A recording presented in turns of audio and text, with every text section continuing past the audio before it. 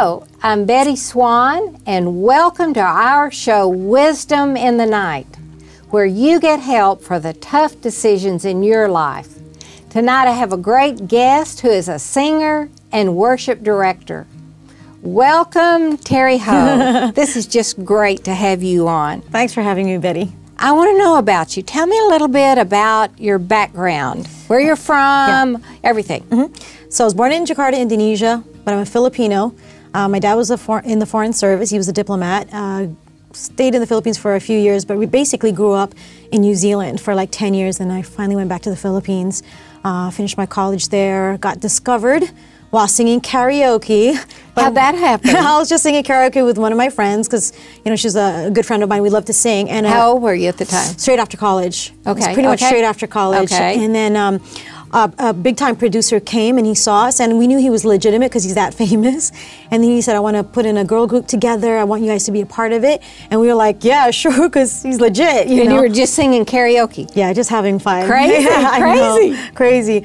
And then literally within a month, we were just, he brought in another girl, so we were three, yeah? So me and my friend and this new girl. And then for a month, we were just doing gigs, so we got kind of used to each other. And then the next month, we were recording already. And then after that month, we released the album, came out with a hit single. The album went silver, gold, platinum, and we had this one hit single. And in the Philippines, when you have one hit song, it propels you in the music industry for years, literally. So how many years? I did it probably for like 8 years with a girl group, and then I joined another group, an acoustic group with guys, and that was probably another 5 years. So with your girl group, what was the name of it? It was called FOJ, 1st of June, because that's when we were first launched. Okay. And then we recorded, after doing like one album, we recorded 2 albums in the United States for European release, so it's like for international release, but we had to change our name for the reasons of, I guess, appealing more to a bigger audience, you know. So really? We changed it to Vanna. Yeah, then after that I joined an acoustic group called U-Turn. So I've been a part of basically 2 groups, because the girl group was the same, but we just changed our name. So. Now, so with the girl group, did you travel a lot? Yeah, we did. Schedules are pretty crazy. We traveled all over the Philippines. It's really the pop star life. You know, the weekends are busy with talk shows, variety shows. Filipinos are big on variety shows. Then we do mall shows in the afternoon or radio tours, and we do gigs at night, or we do concerts at night. You know, the whole week we would be part of a noontime show. So our group actually became a household name in the Philippines. So it was crazy, a busy schedule. Yeah, traveling, singing, recording. Yeah, it's just nonstop. I bet you loved it though, didn't you? Loved it, because I always loved singing, and you know, even as a kid, I would, you know, sing with my brush. You know, really? Yeah, like how were you when you did that? 3 years old, oh, just singing with my hairbrush, imagining there were thousands and thousands of people. You know, I think every girl dreams of that. I don't know, because yours happened. It did. It became a reality. So I was just so blown away at that. And did you know you had a good voice? No, not really. I didn't, but I loved to sing. That's what I knew. My dad was a singer.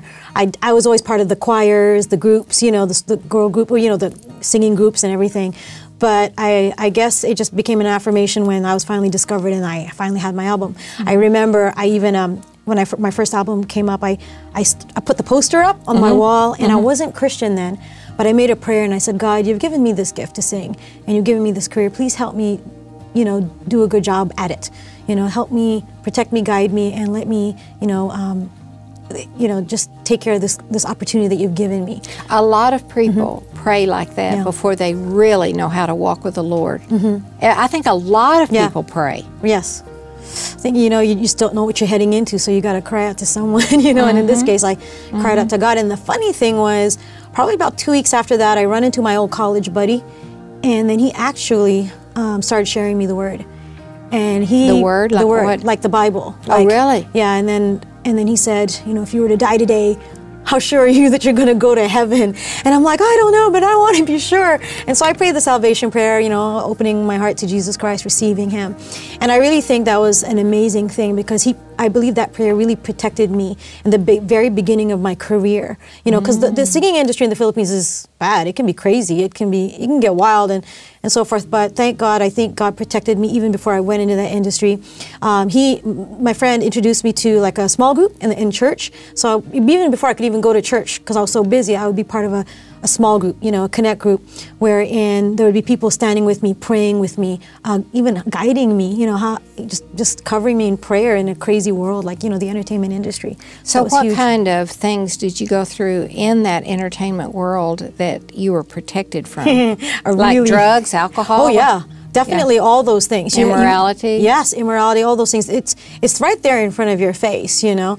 I had a really strict manager too who's really had an unusual personality, just dealing with different personalities and people.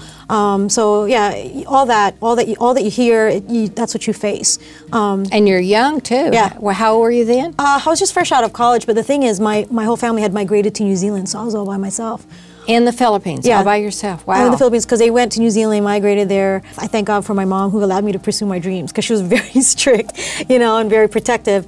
But you know, God got me covered. You know, He had people that I could walk with who helped me, and you know, having God as well be by my side, you know, as I did the career was huge. Now, did you go on into this acoustic group from that? Yes. What was that all about? Did you travel? What was that? Same thing, same travel. And you know, God is so good, because at that time I was, you know, the girl pop group was, I was getting annoyed with the whole band thing. It was just too noisy for me. And so I decided I still love to sing. And then I ran into some guys from church and they had their own acoustic group. And I said, hey, I'm going to join that group. So I joined this group, and lo and behold, acoustic becomes really huge in the Philippines. So that's why. So you were kind of at the crest of the wave 2 different times, weren't you? Yeah. Wow. Yeah. So it was just amazing that I thought, I want to go for something just chill. And yeah, I did. But then hit big in the Philippines, and then I got another 2 albums. So, and then yeah, just provision from God. So yeah, He wanted me in that industry for a bit longer. And how long were you with it? That was probably for 5 years. The acoustic group? Yeah. That's a long career. Yeah, it is. That's a lot longer than maybe the average star has. Yeah. I always told it's pretty hard to be at the top that long. Yeah, and God's been really faithful and really been good. But I always told God, my prayer was that, God, I'm going to be here for as long as you want me to be here. You've given the opportunities, I'll do it to the best of my ability, and I'll honor you with it. So He just kept on giving me those opportunities. Well, what kind of challenges did you encounter in that? Because I know you're saying it was hard. Yeah, it was hard. Well, you know, if you're talking about the industry, just the people that I had encountered, you know, just the whole industry. Another thing was, I think I came into the point where I really didn't want to sing anymore. I mean, you can only, you know, when you do gigs, they're just there to enjoy your music, but there's nothing eternal, there's nothing impactful, there's nothing that's life-changing that you could, you know, help people with, you know, or grow with. So I think at that point I was like, oh, I'm just going to give up the singing career and just go to New Zealand and be with my family. But it so happened that my pastor, you know, he said, hey, why don't you go into full-time ministry? And I thought, well, there's no money in full-time ministry, why should I? But because I thought, yeah, I'll do full-time ministry when I get married and have a husband. But he said, no, you can do this now. And then like I realized, oh, you know, it's different for church, you know. And then I realized that full-time ministry, and as much as I loved my career, doing full-time ministry was even more joy. I really began to see, hey, this is changing people's lives. I'm helping, you know, usher God's presence in services, and they're really encountering God. If I can help in that way, then I'm, you know.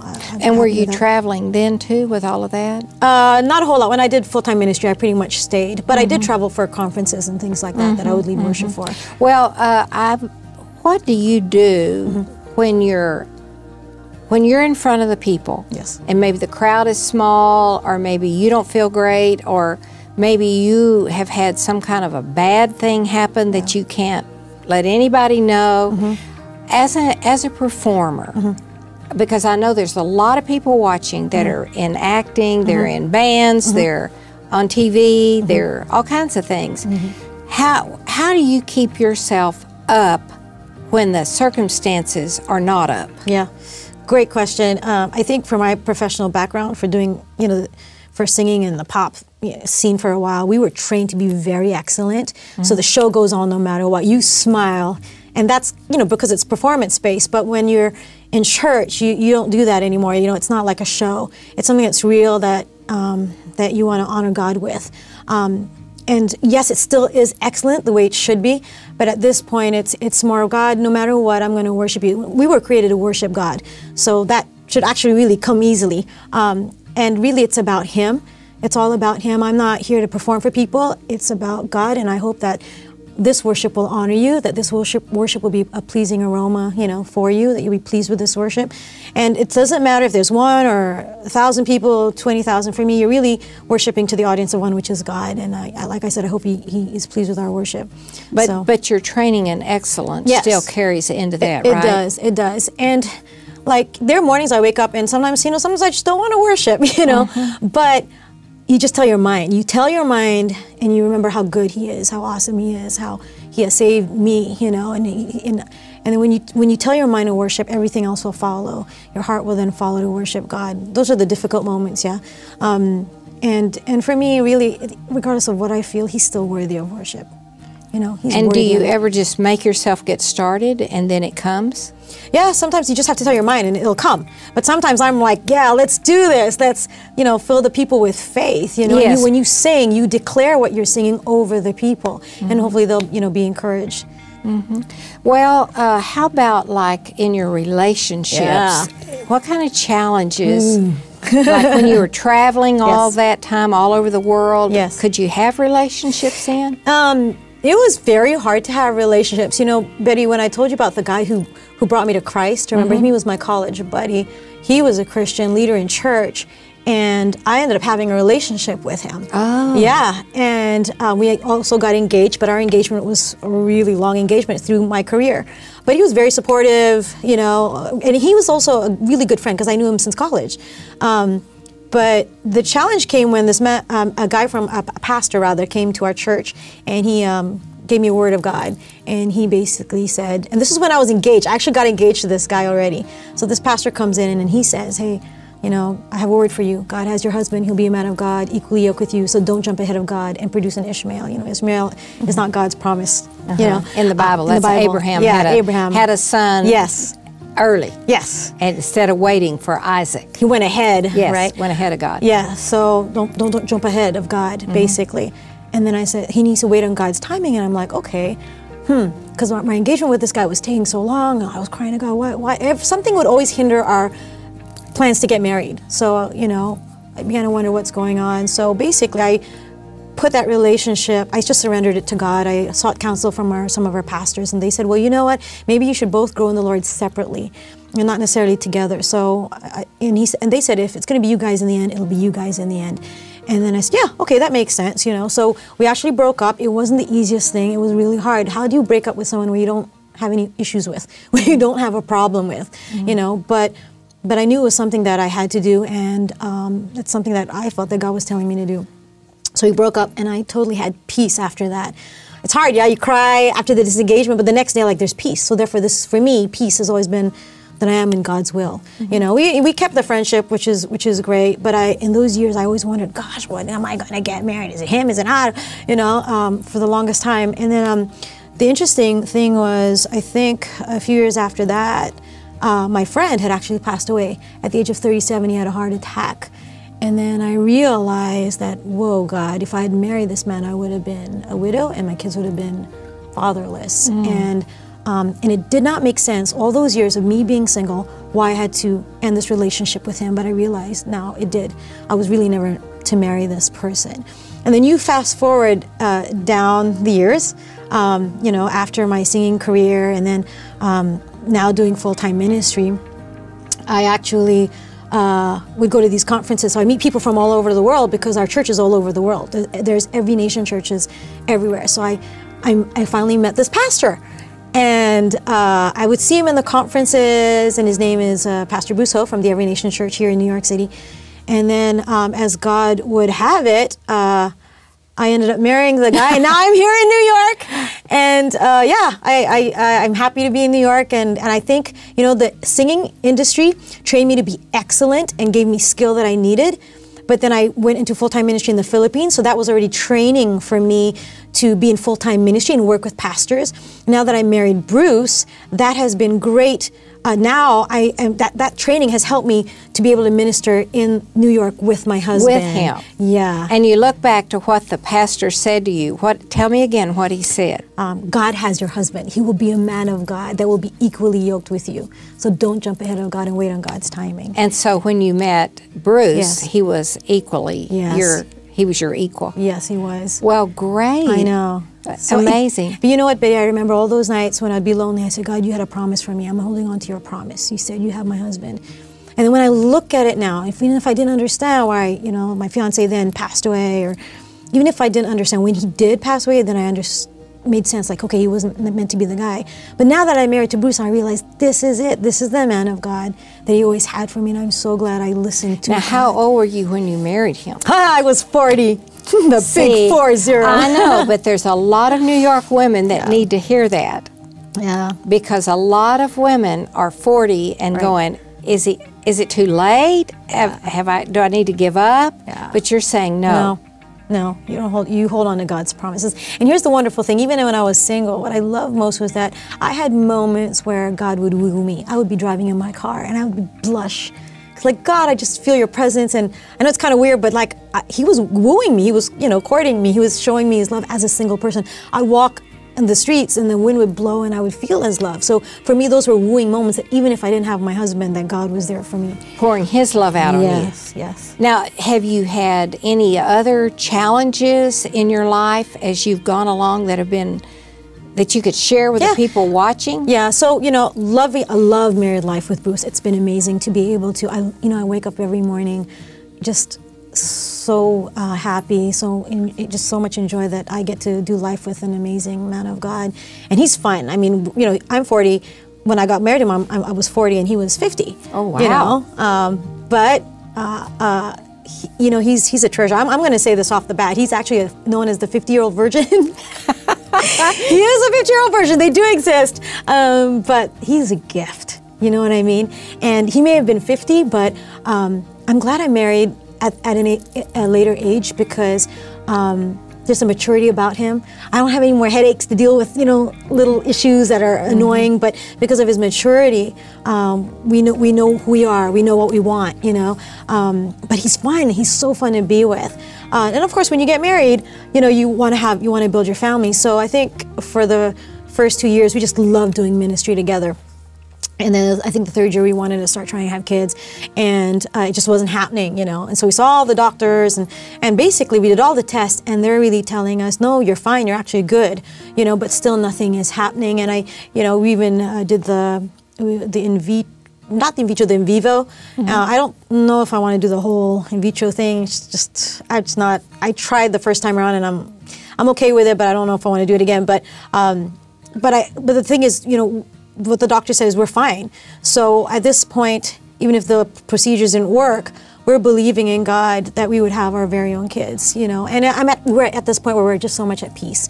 He's healthy, I'm healthy, we've done all the tests, so let's just wait on God's timing again. He was faithful to me by bringing my husband at the right time, and I believe it'll be the same thing when it comes to kids. So it's just walking in peace and in faith, continued faith. Yes, and also it kind of is correlated with the fact that you waited a long time to even find your mate. Yes. So maybe you're waiting to exactly the right time for children to come. Yes. Maybe there's an exact time. Right. And that's why you're at peace about it. Yes. Yeah. And at the same time, it's always been like a waiting period, waiting for my husband, waiting for the kids. But during those waiting moments, you don't waste time because I've always been working for God, working for the church. And for me, it's never wasted when you pour your life into other people's lives.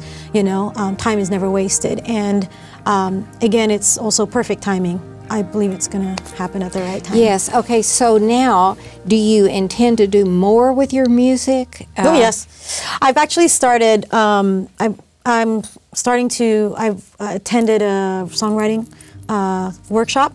So I've always just been singing and working, but I think it's time to get to the creative side of it. So actually, my heart is to start writing my own music.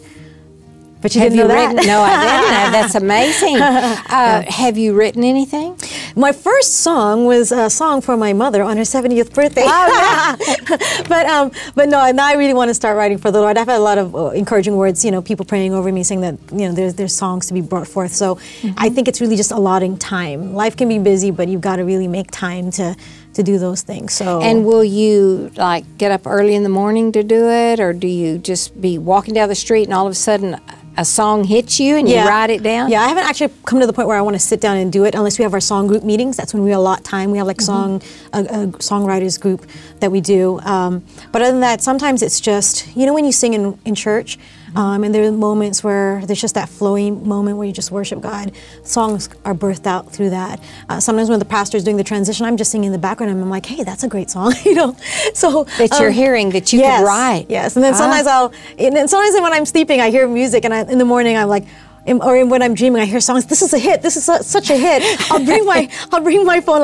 I'll record it while I'm asleep. Do you do it? I do that. Now, so I've got bits and pieces. Now it's just I got to find a way to connect them all. So because I speak or preach, whatever you want to say, I've always laughed and said I'm like a country singer. I can hear a sermon, and I have to grab a napkin and write it down. One time, since I'm from Texas, Bill and I were driving in the pickup, and it was dark and there was no light, and I'm like, quick, I gotta find a piece of paper. I've got this sermon.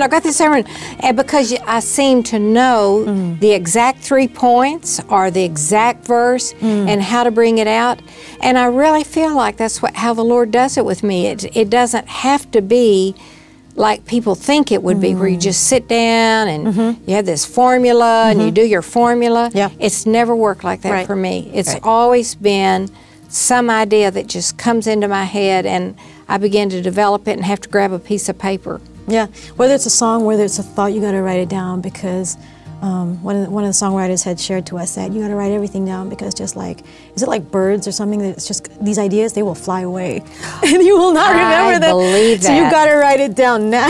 That's why I grab the napkins, or the back, even on an airplane. I've even done it on the back of a magazine or something. I really agree with that. And another thing I've done is, if I get this idea, I write it in the notes on my iPhone. Great. And I just get it down, and then later I can develop it. Yes. So can you do that with a song? Yes. Sometimes it's lyrics that you're just going to put in. Sometimes I'm reading the word, and then the Bible has great ideas on lyrics. And then you just write that down. Things that just strike you, that have that impact in you. That meaning. Now, when you write those down, do you do the music with it or just the words? The melodies come first for me, and then the lyrics come. But there are times when I'm reading the word, I'm like, okay, this is good. There has to be a song that is made out of these verses. So it can go both ways. Yeah, but most Have you played any of your songs for anyone? Not yet. No, just for my mom. Just her song that we did for her 70th birthday. So, but like I said, our singing group, we're just starting to work on those things. So hopefully we'll start singing them for church. Well, if you were going to give some wisdom to the people watching, I would like to know what kind of wisdom would you give somebody that's in the pop world, and as a Christian? Yeah. What kind of wisdom would you give them? And then I would like to know, what kind of wisdom would you give people who are in the world of worship and how to move forward in it? So do you mind giving me Sure. Okay. To answer your first question, you have to remind me about the second one. Okay. The first one, for those who are in the pop world, for me, it's every gift you have, I believe, is from God. And He'll never take that away from you. And for me, I want to be a good steward. I want to take care of this gift He's given to me. And I want to glorify Him with this gift. Yes, you can be trained in the most excellent way, but at the same time, God deserves even more than that. He deserves our excellence as well. And I think when you honor Him and put Him first in everything that you do, He's going to honor that, and He's going to add everything else unto you. Even in the pop world. Even in the pop world. I as a singer, I did not sing songs that were negative or that didn't have nice lyrics. I chose, when my other girlfriends, or my friends, my group mates, would sing that, I said, no, I'm not going to sing. That's just not, I don't feel comfortable singing those songs, and I didn't, you know. And that's a stand I had to make, a personal thing. So I'd really leave the stage and let them sing, and then I'd come back. Yeah, I would do that. So for me, it's, you know, So there is a way to be a Christian in that world. Yes. And my manager knew that, and the girls knew that. Anyway, so I think if you honor God the right way, I believe He's also gonna, you know, bless you with your career. And He has blessed me with such a long career. And there wasn't 1 month where I didn't have a show or a gig, so He provided as well. And I think it's really, really honoring God with your gift. Okay. Yeah. All right. And so now, give people watching wisdom for being in ministry and having a successful career there, if you want to call it that. Yes. What's your advice to them for that? I think the word that when you're asking me that question, it's faithfulness. You have to be faithful with everything that's given to you. So with me, whether it was a singing career, I tried to be faithful until the last day I sang in the industry. And same thing with ministry. Every project, everything that was given to me, I have to be faithful with it, whether it's training new worship leaders and you know, doing life with other people. And then and like I said, it was that period of waiting, of being single, remember? I waited and I waited, but I was being faithful with everything that God gave me, being involved with ministry, being faithful with that until God brought the right man in my life. You know, so I think in ministry, just be faithful with what God has given you, and He will bless you more abundantly than you could ever imagine or believe or hope for. What kind of wisdom do you have for people who are training people? Training people. Never to really, to bring out the best in them. When you want to train people, don't ever think, oh, this is a new person and I'm intimidated or it's a threat. No, I think it's about bringing the best you could possibly bring out in them, bring out their talents, bring out their skill, and let them be better than you are. Train them to be better than you could ever be.